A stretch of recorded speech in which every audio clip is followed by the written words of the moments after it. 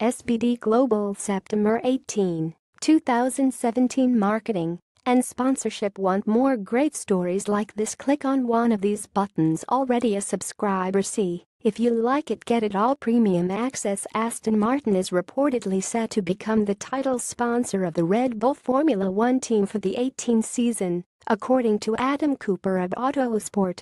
Red Bull's cars have carried Aston branding since the start of 16, and Aston has cooperated with Red Bull Advanced Technologies on the development of its Valkyrie hypercar. A potential new title sponsorship, which would be similar to Red Bull's previous Infinity deal, would further cement the relationship between the two parties.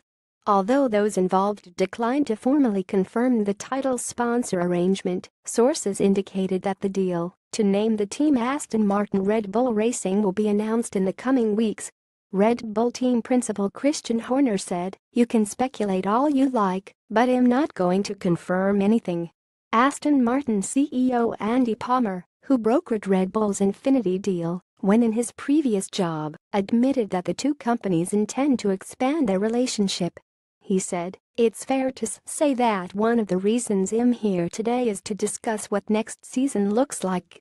And within that context, do we or don't we provide an independent engine in 2021 and then join the Autosport 917 return to top